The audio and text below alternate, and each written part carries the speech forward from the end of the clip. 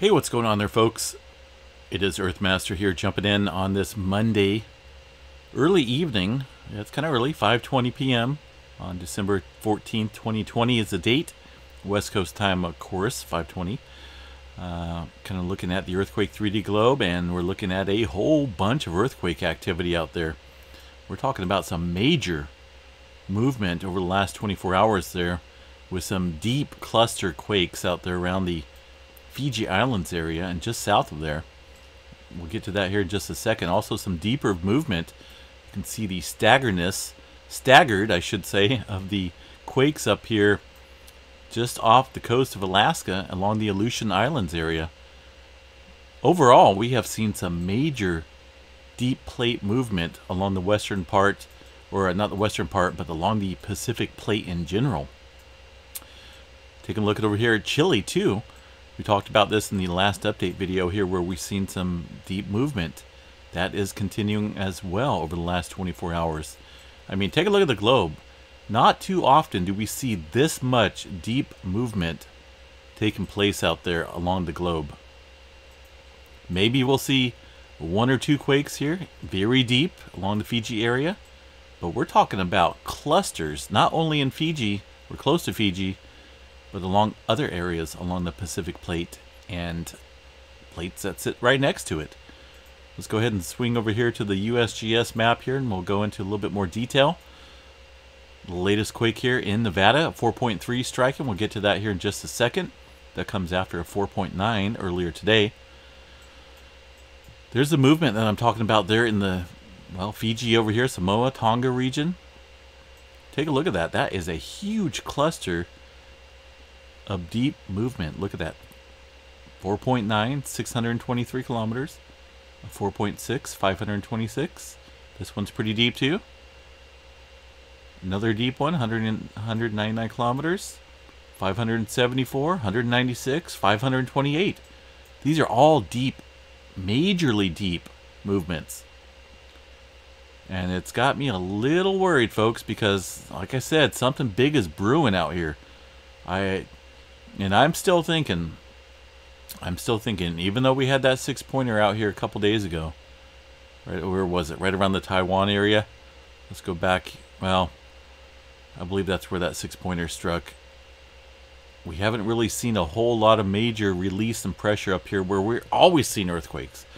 I mean, not a day goes by where we normally don't see earthquake activity up here above 4.0 right along this part of the northwestern part of the Ring of Fire, the Pacific plate. This area is super active, but it hasn't been.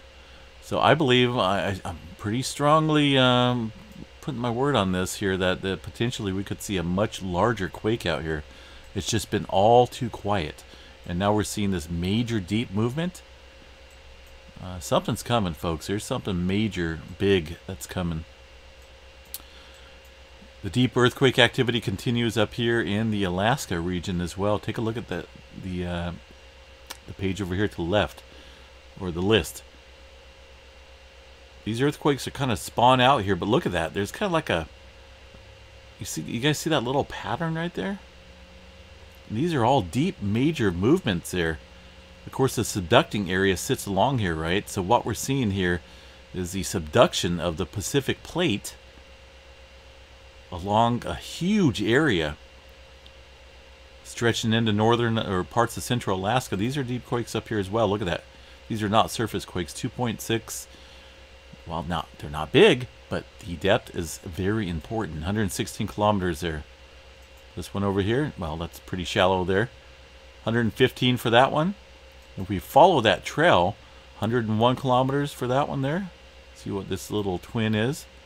Another 101. 56, that's still pretty deep. But of course, the closer that you get over here to this subducting area, you know, the main point of subduction right here, the shallower it's going to be. 38, 230. That's, man, we're talking about some major deep movement out there, folks, along this part of the subducting area. With very minimal earthquake activity over here, folks. Look, I mean, It's just odd. It's very odd. And when I see a long spell of quiet activity along an area where we normally see large amounts of earthquakes, whether it be 4.5 here and there, you know, every other day, when we don't see that, that means something is locked out here and it's getting ready to pop. This is a very important area to keep an eye on for some major earthquake activity. They did have a 6-pointer earlier out there in the Chile area. 6-pointer there, 114 kilometers into this subducting area. You got the subducting point of contact out here, inland. Of course, inland, downstream at down dip, 114 kilometers there below the surface. And that deep movement continues inland underneath the surface here, underneath Chile, underneath parts of these areas here. 232 kilometers below surface for this one up here. And there's another deep earthquake right there, 113 kilometers.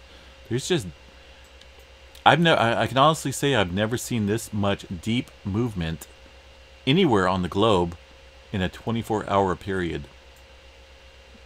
With this much of a trail of activity, and you can see that trail kind of continuing over there as well. If you look at the timestamps here, these are the most recent ones over here. We go back to the older ones that sits down to the west here, or southwest. And man, it's blowing me away. It's pretty scary. California has been relatively quiet. Nevada, not so much. Major movement out there in Nevada today. Let's go ahead and check California real quick. Southern California, latest quake down here southeast of Marietta. 9-pointer, yeah, right. 0.8 at 9.8 kilometers below the surface. No major swarming to report. A couple small earthquakes here along the Brawley seismic zone and the north part of the Imperial Fault. San Andreas Fault sits relatively quiet for the moment. Ridgecrest area, very quiet when it comes to their aftershock activity. Normally we're seeing quite a few more earthquakes in this, but you know, eventually those aftershocks are going to have to stop. The rupture of the earth there down below probably coming to a halt there, and then eventually this will build up more stress for future earthquakes. But the activity in the Nevada region is just it's way out there today, folks. We're looking at quite a bit of movement. The 4.3 struck just a short time ago. We're looking at 0:35 UTC time, which puts it at 0:35. Oh, an hour or so ago, somewhere around there. In this area, which is kind of strange because the majority of the quakes that we have been seeing have been over here around the Candelaria Hills. They did see a 4. Let's see if they downgraded it or not. Was it 4.9? Ooh, they did. 4.7 right there. A little bit further west, we're starting to see just activity continue to inch further and further to the west here along these fault systems out here in the Nevada desert. But right now, looking at this puzzle of seismic activity shows that there's really no specific direction that these quakes may be headed. There is the majority over here, this huge cluster, but to the east here, this is where we're seeing the newer earthquake activity, and this is kind of where the older earthquake activity has taken place there, I would say, a few months back in this general area right here. So we may be seeing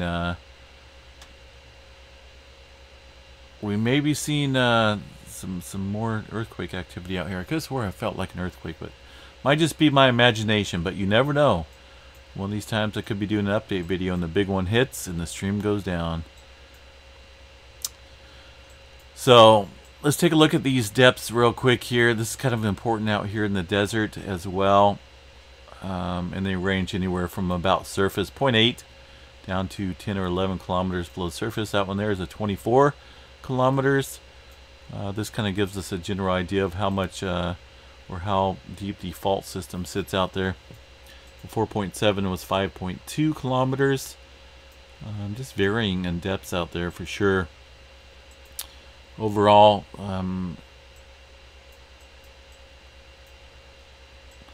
man, I tell you what, California is just, I don't get it. I don't understand how they're so lucky. It's just been so quiet here along a region where so much stress is built up. It's going to be unreal when it does unleash. Activity in Nevada has calmed down in the Sawtooth Fault System area, but we're seeing more movement, new movement, over here to the northeast. You can see this here kind of closer to Yellowstone, in an area where we haven't seen earthquake activity before in the past. You can see a 3.7 being the main quake, followed up by many 1-pointers, 1.6 or so. So we kind of have to keep an eye in this area. I don't see any major specific fault systems out here. Looks like the Red Creek Fault, or Red Rock I should say, and the Lima Reservoir Fault. Either way, inching a little bit closer over here to the Yellowstone area, right? I don't know, about 60 miles or so. Some earthquake activity right outside of the park, it looks like. A couple small microquakes. We'll check out the activity there in Yellowstone National Park. We'll zoom in there. There's that new earthquake activity there, and it kind of shows the... let's go ahead and bring up the... well, let's see if I can bring that up. Where'd it go?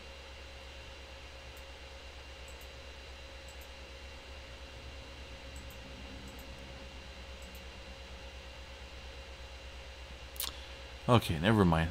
Let's let's just go ahead and zoom in here. Looks like there's some older quake activity there where this new movement's taken place, but not much at all. We'll shoot over here to Yellowstone, and not a whole lot of movement. A couple small microquakes there. Looks like, but that's kind of older earthquake activity. Although, if you look at the Yellowstone seismographs there, you can see some localized earthquake swarming going on there in the Little West Thumb Promontory, Grant Village area. I guess we can look at Little West Thumb here. You can see these specific localized quakes. There's about 3 of them right there over the last couple hours, and then a couple more further back. These are... let's see here. I believe that's the some of these may be some from the earthquake activity in Nevada. A lot of seismograph stations are very sensitive, and you can actually see that being picked up on the majority of stations out there. And also it could be some of the activity that's taken place in the new area of Idaho. As far as localized earthquake activity, just a few earthquakes ramping up down there in the southern section of the park. They got this one kind of blasted up there really strong, and I mean the sensitivity definitely trying to pick up, it's picking up a lot of stuff from far away pretty strongly.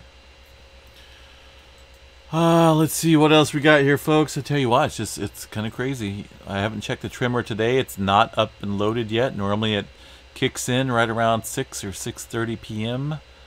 West Coast time. So we'll look at yesterday's, last night, and you can see some movement along the Cascadia subduction zone there. Northern California has seen a pretty large cluster there at the southern end of the Cascadia subduction zone, downstream, way down below the surface there in the slow slip area. Also in southern Oregon, again, seeing some renewed activity. So overall, folks, we're looking at potential for some major quakes taking place out here.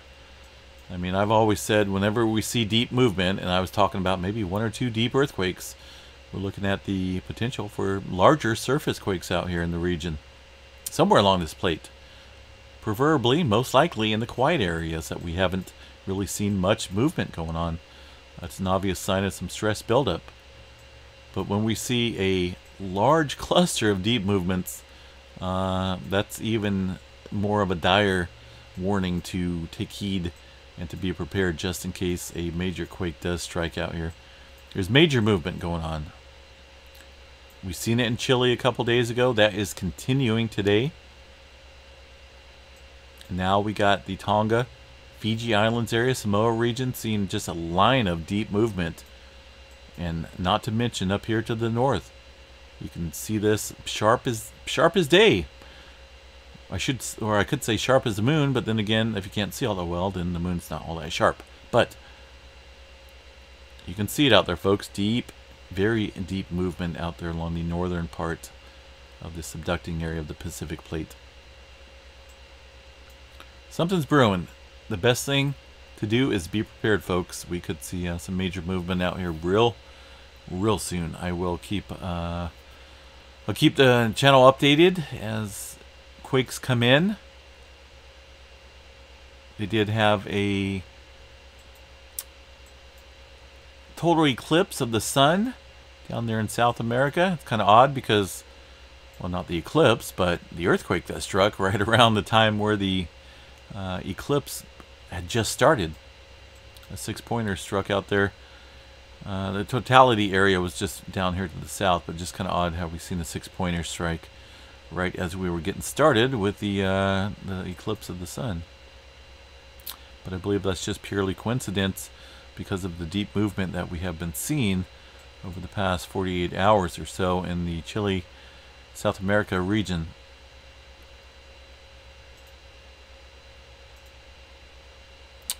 But for now, looking at the graphs, they remain relatively quiet. I do have just the standard ones popped up there all over the globe. But keeping an eye on things, folks. The Earth is very active right now in the plate tectonic department. And we're kind of monitoring everything that's going on, and we will continue that. Alright, folks, have a good night. Unless something else happens, we will talk at you guys tomorrow. As far as solar activity goes, we'll cover that just real quick here. Take a look at the solar activity. I have included that onto the live stream there. There was a small flare that popped up from a sunspot, a very small sunspot that popped up, a C flare. Potential for a C flare looks like about 25% at the moment. As far as storms go, not a whole lot of potential for storming going on there in the solar weather department.